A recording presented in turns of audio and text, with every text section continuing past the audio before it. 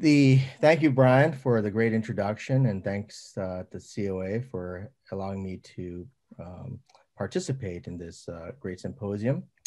And these are my disclosures. We do get fellowship support from the AOA, AO Spine and Nuvasive. I'm a consultant for Nuvasive and Therapeutics, none of which are relevant to my talk today. Notably, disc arthroplasty is approved for both 1 and 2 level use from C3 to C7.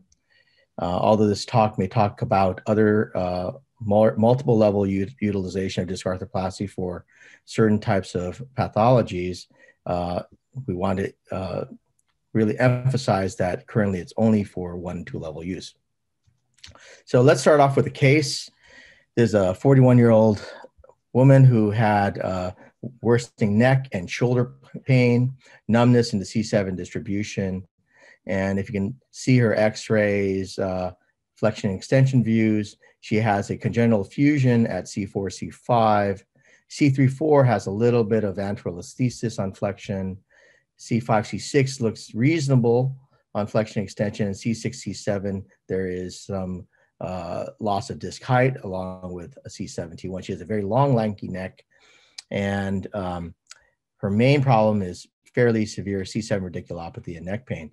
And she had a large herniated disc at C6, C7, which we elected to treat with a cervical disc arthroplasty at that level, hoping that we could spare the C5, 6 level due to the prior congenital fusion.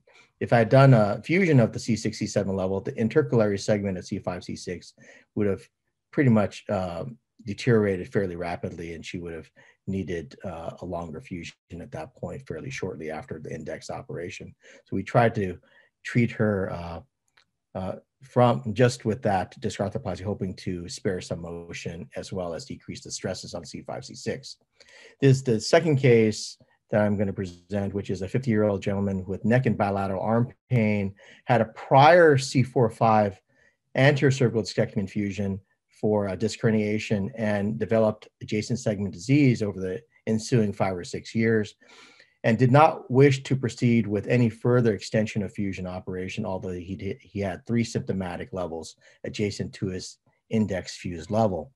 And he, this was probably about 15 years ago, and he went to Europe and got a 3-level M6 disc implants at C3-4, C5, C6, and C6, C7.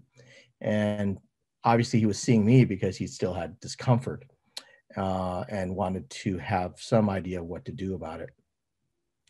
So using these 2 cases as kind of a background, we can start off with the discussion of cervical disc arthroplasty. And as in the first, early on, the first discs that we were introduced to were the Brian disc, which is the one up here on the far upper left-hand corner, and then the ProDisc C, which were the 2 main discs that were in IDE trials in the early 2000s. The Prestige ST, which had this metal-on-metal configuration, was actually also used at that time and had finished early clinical trials. And the early trials for all these discs had fairly good outcomes.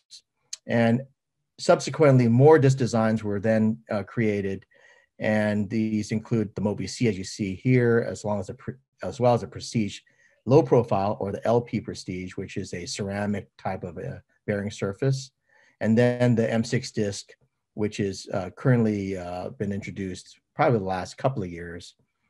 And interesting enough, my patient that went to Germany had that M6 disc put in about 15 years ago. So they were doing clinical trials and using it clinically in Europe way before we were using it in the US. So in summary, on whole, if you look at all the disc replacements, the performance is pretty much the same because we're treating radiculopathy mainly and some spinal cord compression, which is an indication. And if you look at patients' arm pain improvements, they significantly improve, as you would expect, because we're treating a disease process that has typically a good outcome with surgical treatment, right? This is in contrast to some of the lumbar disc replacements, which we're treating degenerative disc disease and low back pain. So patients tend to have a very quick improvement within the first 8 weeks of surgery, and improvement in their arm pain and as well as their neck pain tend to last over time, and certainly throughout the follow-up period of many of these clinical trials. And this is true for almost every single cervical disc implant. So every implant that is on the market right now will have very much the same predictable profile because we're treating the same disease entity, which is cervical radiculopathy mainly. And as you can expect, their functional outcomes are also improved, and they maintain a very high rate of improvement over time, upwards of 2 years for most studies, some upwards of 7 to 10 years now. And I've had patients now since the first PRODISC trials I started, which are now, they're now probably about 15 years out from their indexed operations and still doing quite well. Same thing again, Prestige LP. You see all a drastic decrease in their NDI scores, which is showing the vast improvement over time. And that improvement seems to be sustained, at least in the Prestige LP, now 10 years follow-up. And motion tends to increase. If you see the slide on the graphic on the left, the motion tends to increase after you implant the implant and then slowly diminishes slightly over time. And we see that over time from the majority of disc implants, they do lose a little bit of motion over time. Reoperation rates tend to be very favorable towards ADR, and upwards of 7 to 10 years, reoperation rates continue to be lower than that of ACDF. And then here's the holy grail, which is adjacent segment disease. Does cervical disc replacement decrease the progression of radiographic adjacent segment disease? And that appears to be suggested by the clinical trial data. And certainly both the inferior and superior adjacent segments seem to have less degeneration. The Mobi-C was now kind of the gold standard that we hold up multi-level disc replacement trials to. So most multi-level disc replacement trials are using the Mobi-C randomization to compare to, because that showed a superiority over two-level ACDF. And when you look at the NDI as well as the neck as well as the arm pain and neck pain VAS scores, they show a significant improvement that seems to be persisting over time. Adjacent segment disease is for multiple level disc replacement or two-level disc replacement for the Mobi-C clinical trial also shows a significant difference between two-level Mobi-C and two-level ACDF. So in general, disc replacements are very, very good options for the right patient. And the pitfalls and complications that occur after disc replacement are often due to the fact that we haven't chosen a good patient to operate on with the right type of pathology and the right type of clinical presentation. And most complications and issues are due to stretching indications. So there's a lot of inclusion criteria for disc replacement, right? You have to have C3 to C7. You have to have, for one level trials, it was one level, but now you can do two levels that have that require surgical treatment. You have a certain preoperative neck disability index score. Who looks at that? I never look at the preoperative neck disability index score when I actually say tell a patient that you would do well with the disc arthroplasty, right? So some of these things, these inclusion criteria are based solely on the clinical trial inclusions. And it's not really practical from where we decide who's going to be a good candidate for this type of an operation.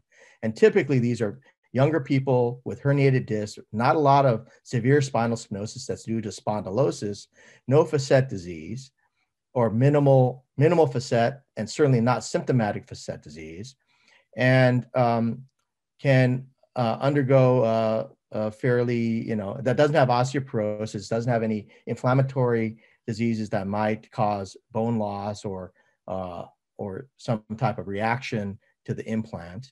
And if you have a good patient and you do the right surgery, you tend to have a good result.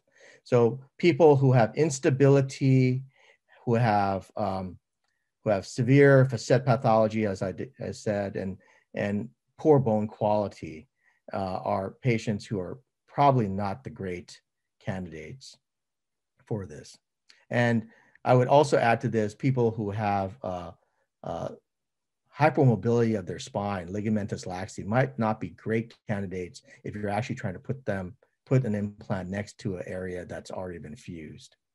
Okay, so lots of different things, but you can use your common sense on who is a good candidate or not, and follow some of the inclusion and exclusion criteria. But these are relative. Some of these criteria are very relative, and they're not. They shouldn't always be used strictly. Okay, so what can happen when you? That's what can happen when you choose the wrong patient. But there are technical issues that also can occur that can lead to some potential problems. So this is a patient who's got shell kyphosis, and this is a person who had a 1-level TDR that I did. That postoperatively, you can see that the implant itself is in a little bit of kyphosis. The functional motion segment is not in kyphosis, but the implant is in kyphosis, which would limit the amount of flexion of that implant and actually cause potentially more facetogenic stresses when the patient extends, because the facets are going to be the limit to the patient's extension versus the implant itself. So some things you have to consider. And the reason why this happens is when you have a tight space and you're trying to take out some of the bone in the back, when you put your Caspar pins in and you distract, you actually don't evenly distract the space. You tend to fish mouth the space. And that's great when you're doing an ACDF, because then you can just basically drill out the back of the spine.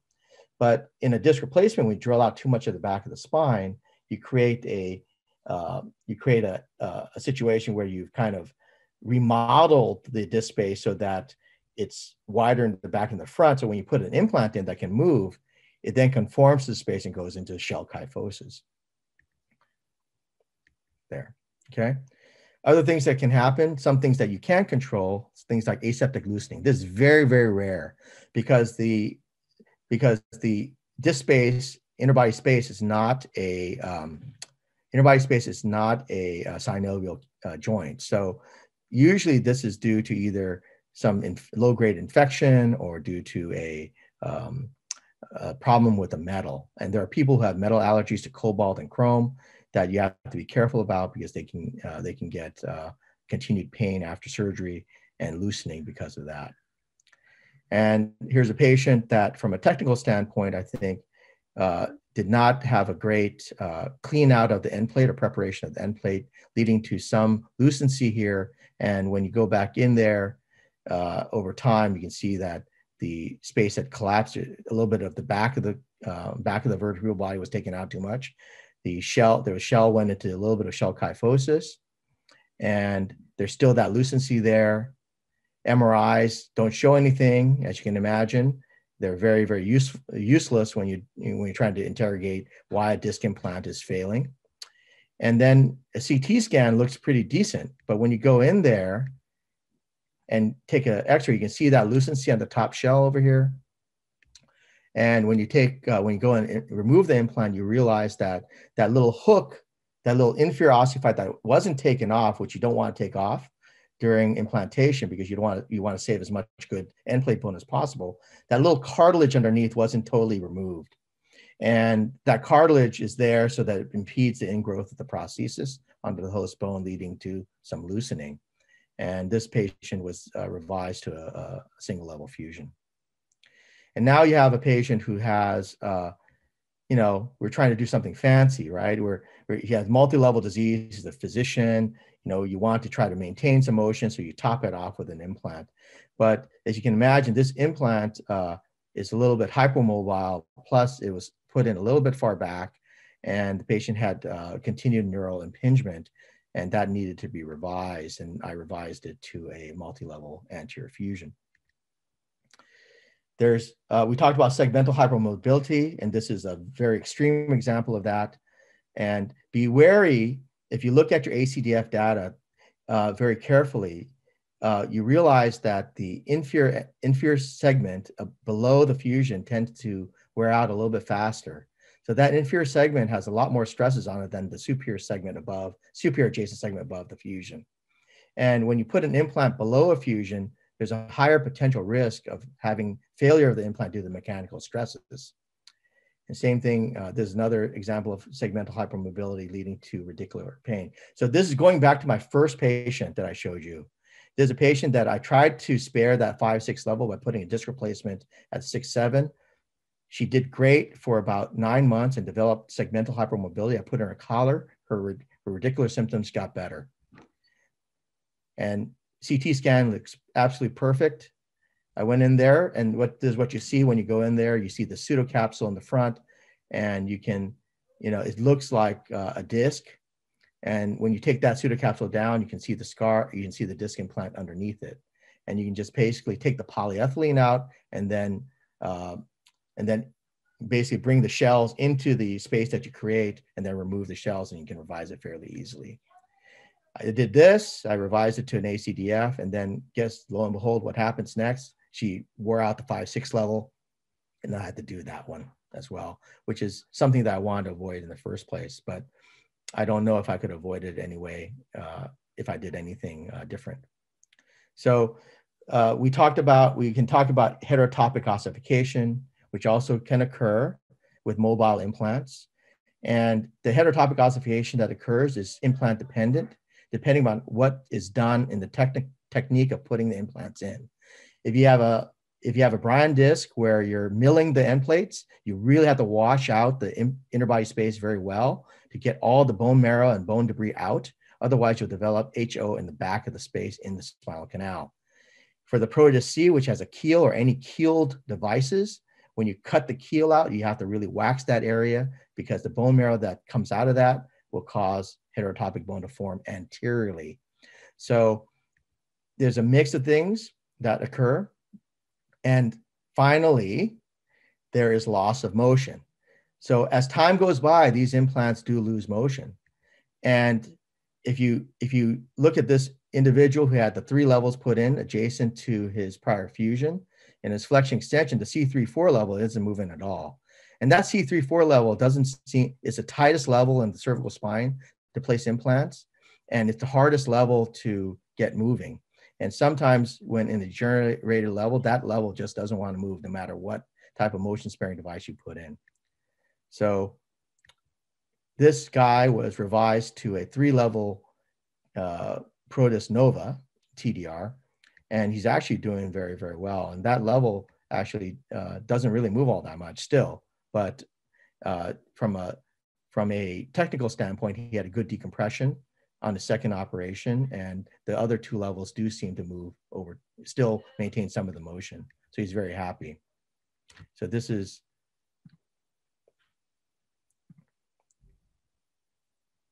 his motion. This is now 15 years out, okay? So there, you can see that his lateral bending is a little bit stiff because when you do a fusion of the spine, people can still have a good flexion extension and rotation all from C1 and C2, but their lateral bending is limited. Okay, so, and this is a example of a person who had multi-level disc replacements done, and the C3-4 and C4-5 have lost motion over time. And finally, last but not least, is the person that I see almost every year to sign off on his commercial pilot's license. And he had multi-level disc degeneration with disc herniations leading to, in the presence of congenital spinal stenosis, leading to myelopathy. And about 16 years ago, he went over to Germany and had this 4-level replacement done. And this was back when he came back from Germany, and he was doing, you can see how much motion he has for 4 levels.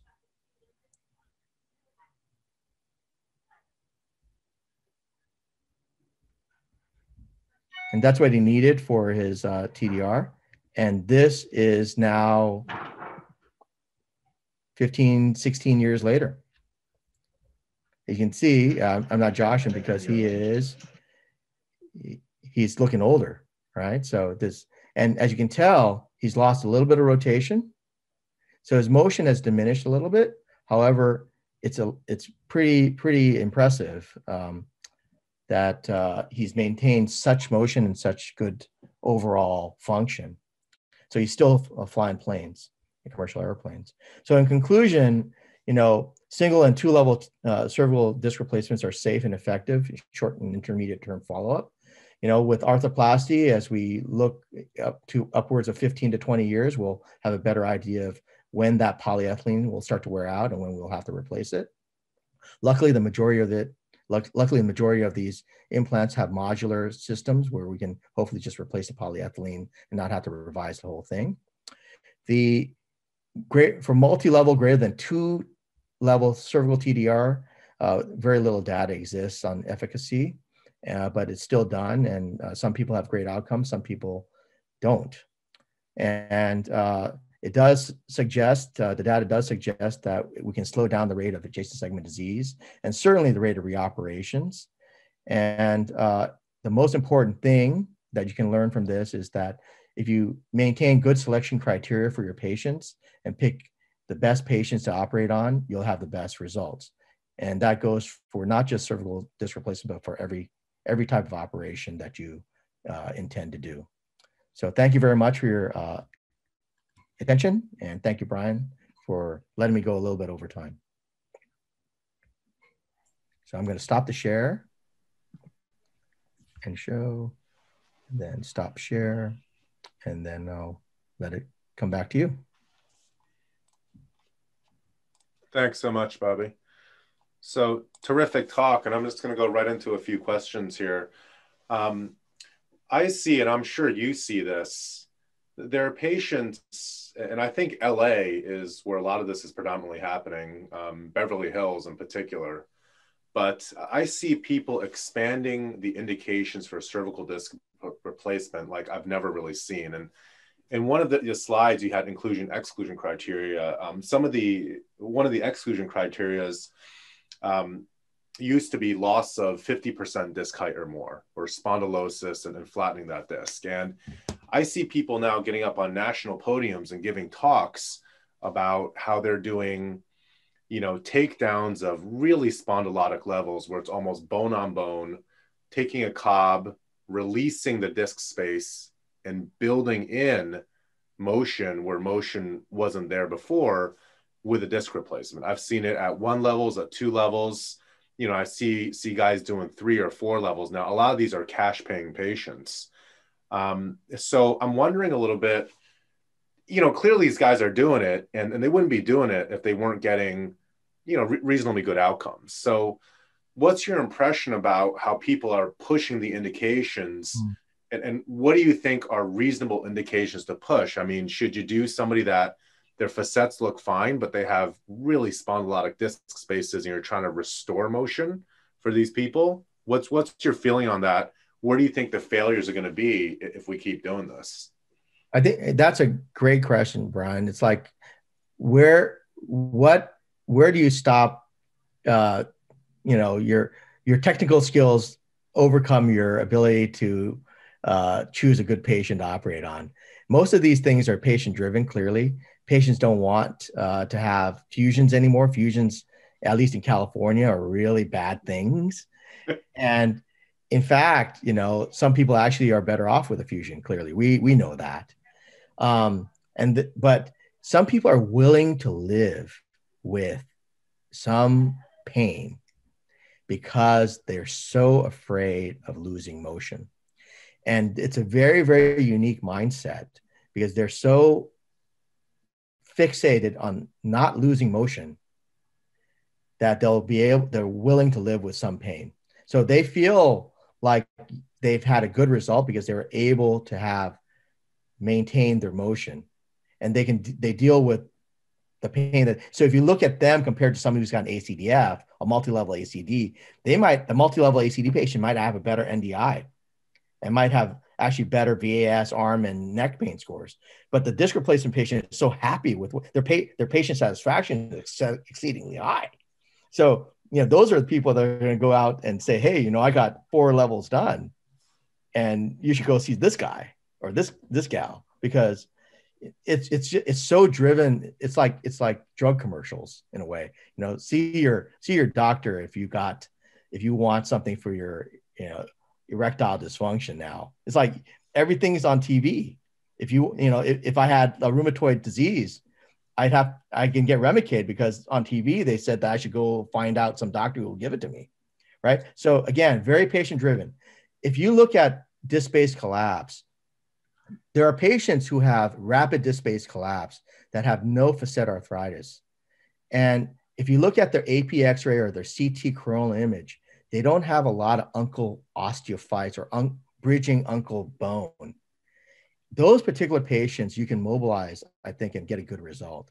If you start to have a patient who's got fairly sizable uncal vertebral osteophytes and bridging across that, you're not going to be able to get them mobilized. And I know that there are people, even in our community, that try to take fusions down and put in implants. I think that's a little bit crazy, right? I think that's way beyond the indication. But again, that's more patient driven than not. Luckily, I haven't seen anybody that wants to take their implants out. There's a few from that individual that does that here. However, those are my opinions on it. And they're Where just. do you think that failure is? Like if we, take down a supraspondylodic disc space and put a 2-level CDR in, do you think the failure is in that patient's going to have more neck pain? Do you think the failure is the physiologic collapse is going to lead to osteolysis, or what do you think the downside of that is? So if you take out too much end plate bone to try to mobilize a space, you're going to get a subsidence or loss of, or you try to overstuff an implant into a very tight space, it's not going to move, right? So if it doesn't move, you're probably okay, because it's probably like a fusion, interbody graft fusion, right? If it actually does move, you can either get shifting of the implant because it's not congruent. The implant surfaces are not congruent to the bone, and you'll have like migration of the implant shell, which can then lead to loss of motion in one plane or the other, or migration of the canal, which causes impingement. But what I've seen mostly is that when you try to take a very tight space and try to jack it open, you get a lot of facetogenic pain. And people have a lot of discomfort in the back of their neck because you've just stretched out that facet capsule in the back, and maybe even, maybe injured some of the tightened soft tissues in the back. And hopefully you haven't done that below a prior stiff segment, which would then cause hypomobility there. And so that's what I look at when I look for patients who have collapsed spaces. I'm thinking, it's over 50%. Do they have a lot of lateral uncal vertebral osteophytes? Do they have facet disease? I try to tell them that, it may not move after I put it in if you have too much. And some patients I say, you're not a good candidate for a disc replacement.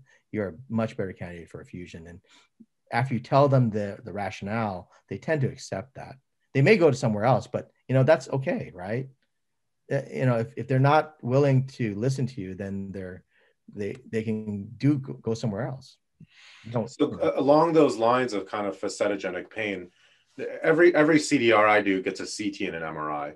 And everyone says, if you have facet-based pain preoperatively, CDR is probably not a good idea, mostly because you have movement in the facet joints, right? Which makes sense.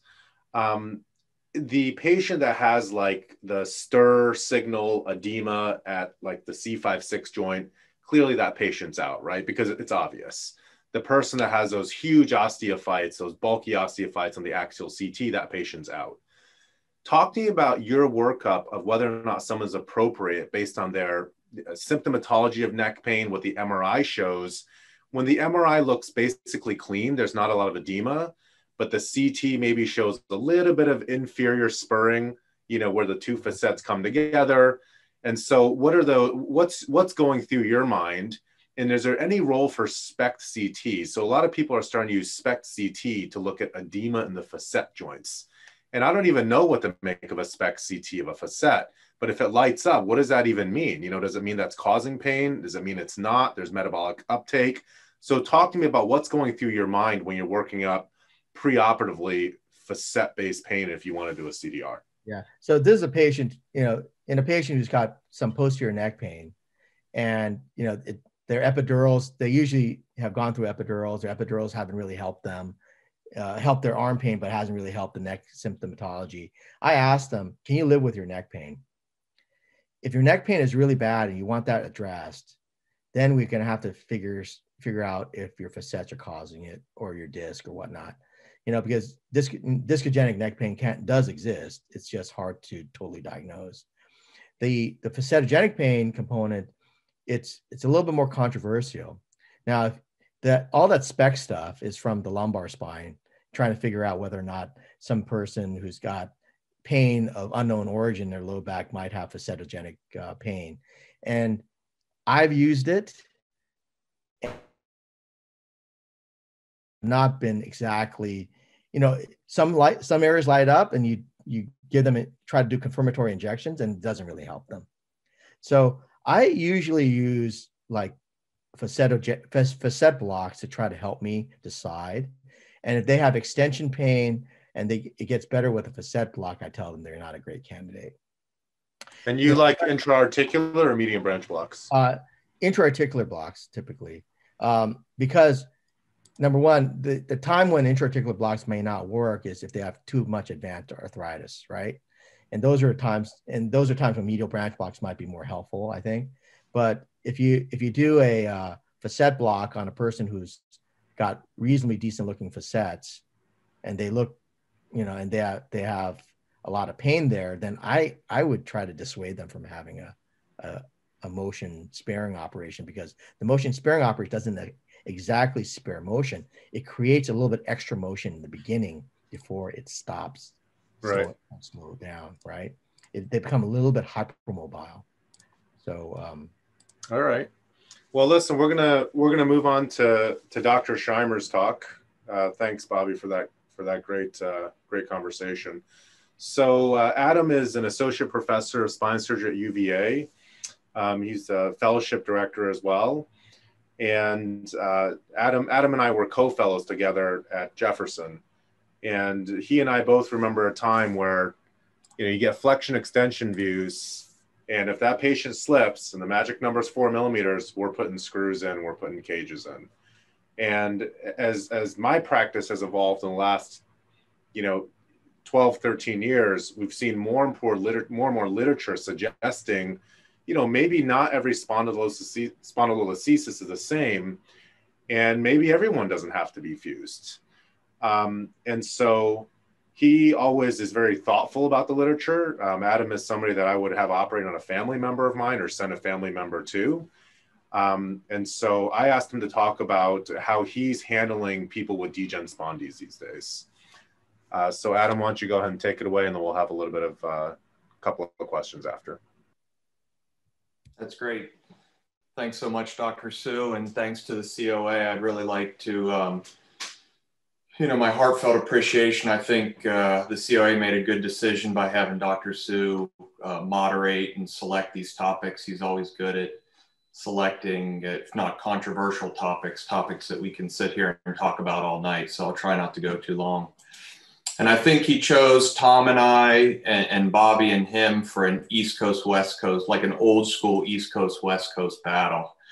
Because I'll just say, seeing some of those x-rays and hearing about the environment in Northern and Southern California, and what I'm known as the cervical disc replacement guy here at UVA. And even me, I like agonize over each single TDR. It's like a young patient, soft disc, junctional levels that don't look good. And then I see how people are expanding their indications into a multi-levels and severe spondylosis and collapsed discs and a little bit instability and myelopathy. And I just think, boy, I don't know, I'm behind the time. So I'd like to thank Bobby for giving me a jolt of reality when it comes to what people are doing with cervical disc replacements.